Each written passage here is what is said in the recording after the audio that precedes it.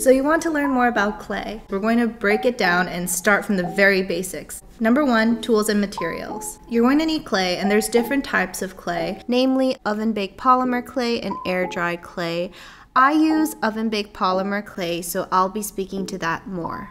There are different brands of clay, and if you're just starting out, I recommend using pretty much any brand that's available to you in your local craft shop. If I had to recommend one, Sculpey's a pretty good place to start. There's Sculpey, Primo, Fimo, Craftsmart. I think the biggest difference between these clays is their texture and how firm they are.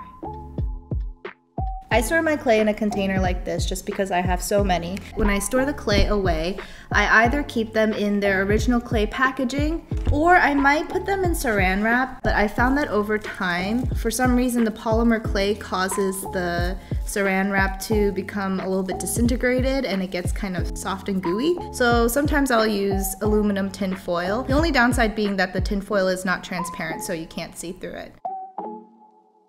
So for clay shaping tools, you can pretty much get any set at your local craft store or online. I actually happen to have a cake decorating tool set because that's what my aunt gave me many years ago, and it just happens to work. You're going to naturally gravitate towards whatever tools work best for you. The tools I happen to use a lot are straight edge tools like this, a fine tip needle-like tool, and then a slightly more blunt needle-like tool. Optional tools are rolling pins or pasta makers, especially if you want to work with more flat 2D clay projects. Prepping and mixing clay. I know some artists craft their clay pieces in one uniform color. However, I personally like to use colored clay. So if you're wondering what basic colors you should start off with, I would recommend getting black and white clay and the 3 primary colors, red, yellow, and blue. With these colors, you can mix them to get pretty much most other colors.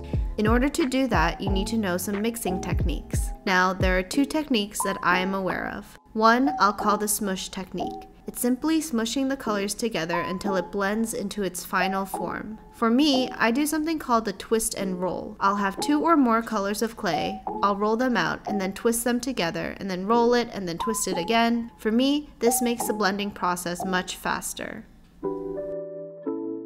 For me personally, the best tools for smoothing out clay are simply my fingers.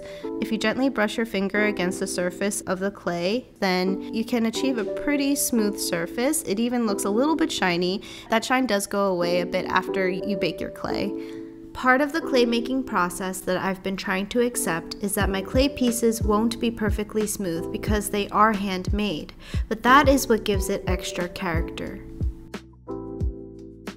When it comes to attaching clay pieces, I'll either rely on the stickiness of the clay itself, especially for smaller features like the face of the ghost or the scarf.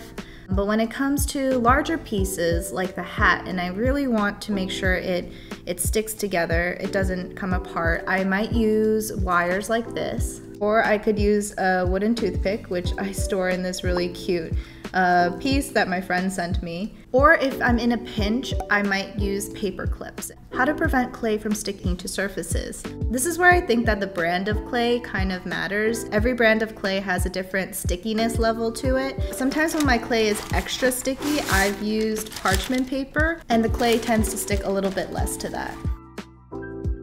Now, if you got oven-baked polymer clay like me, you're going to need an oven. And it depends on the clay brand, but I tend to mix clay brands, which I'm probably not supposed to do, and I just kind of use the Sculpey standard, which is 275 degrees Fahrenheit at 15 minutes. Now, finishing your clay. I know the #1 bane of many clay makers' existence is lint, dust. It gets all over your clay. I think the best way to resolve this is partially just to accept it, but you definitely have the option of sanding it down later if you need to, or painting over it. And if you want, that can be the end product of your clay piece. Some people like myself like to glaze our pieces somehow, give it that little nice shiny glossy finish. A lot of artists use UV resin, which you'll have to look into a little bit more yourself because the chemicals can be toxic if you're not careful. I myself just use a lot of craft glaze like Sculpey glaze. It's easy, and it's what works for now. And that's pretty much it. I hope this video was helpful to you. If it was, or if you have any questions, feel free to comment below. Also, if you have any tips, feel free to let me know as well. I'm still constantly growing, so I'm always trying to figure out a better way to do things. I can't wait to see what you create. Till next time, bye!